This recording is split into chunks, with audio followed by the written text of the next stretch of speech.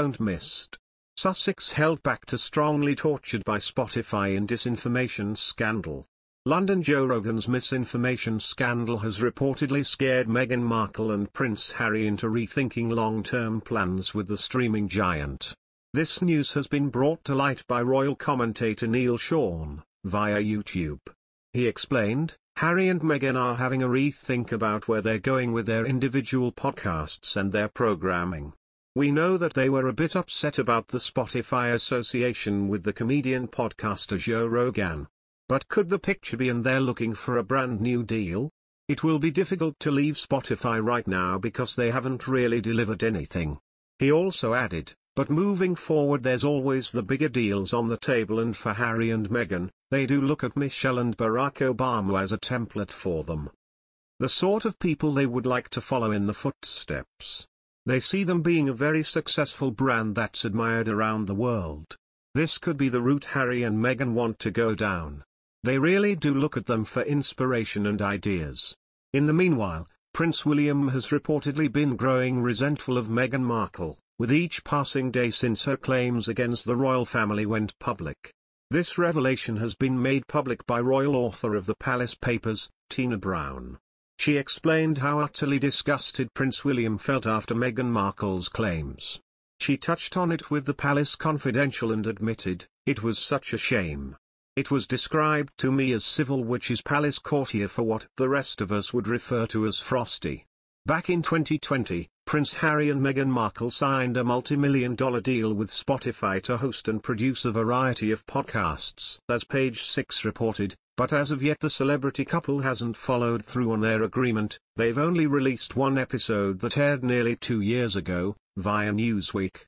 The Daily Mail confirmed in January that Spotify was putting the call out for producers to help the Sussexes finally get something across the line, especially since their first series was slated to drop a year prior.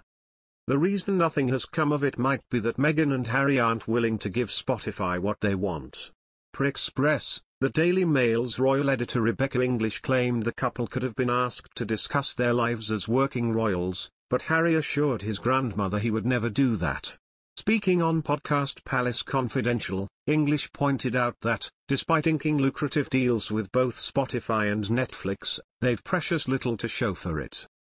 English noted, "We keep on hearing things are coming but they don't seem to have materialized yet," adding, "I think it's fair to assume that there will be a lot of pressure on them to produce." Markle's female-fronted series Pearl was dropped by Netflix amid cutbacks at the streaming giant, via Express, putting the Sussexes' deal with them in serious danger. And now, the Duchess' latest move has fans waiting on her podcast debut scratching their heads.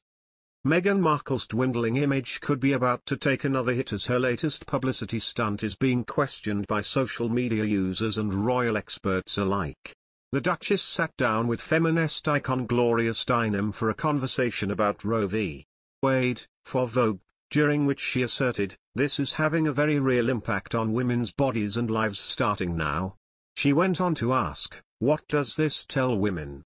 It tells us that our physical safety doesn't matter, and as a result that we don't matter," before reaffirming, "But we do. Women matter." There are certain commentators who believe the former actor should have saved her strong words for her upcoming Spotify podcast Archetypes, even claiming the platform won't be impressed she chose to use a different venue. As royal author Kinsey Schofield argued on Twitter, the entire world has been waiting for this woman to drop a podcast that promises to dissect, explore and subvert the labels that try to hold women back, and she took this conversation to Vogue. "If I were Spotify or Netflix, I would be pulling my hair out.